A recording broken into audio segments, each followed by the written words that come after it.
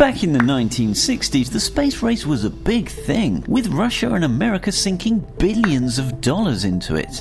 But it wasn't good enough to be the first country just to catapult a human into space. The competition was to be the first to touch the moon. Imagine if America and Japan had taken the giant robot battle this seriously. After America won the space race, both countries seemed to lose interest in the moon, seeing it as a barren satellite with nothing left to discover. China, however, thinks differently. Although we know quite a lot about the moon, what we know is from the near side of the moon. No one had ever landed on the far side, or the dark side. This was until January 3rd, 2019, when China successfully landed a robotic spacecraft on the dark side of the moon. The difficulty with landing on the dark side of the moon is communication. By landing on the dark side, you put the moon between yourself and the Earth, and as you can imagine, planets are massive signal blockers. China overcame this problem by first launching a communications satellite called Queqiao and putting it into a halo orbit around the moon. This project is called Chang'e 4. Chang'e is the Chinese goddess of the moon. The robotic landing module is equipped with a lunar rover called Yutu-2, and just recently Yutu-2 made a baffling discovery.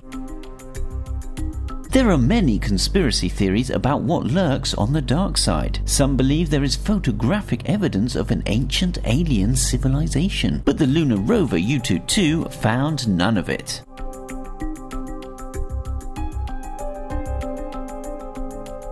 Rather than unidentified flying objects, however, it did find an unidentified substance. Something that looks like a shiny gel-like substance, but unfortunately the Yutu-2 is an unmanned rover and couldn't take any samples, so all we have are the photos. Some scientists claim that it could be impact glass, a substance that forms after a meteor impact. Others claim it could be ice or some unknown mineral.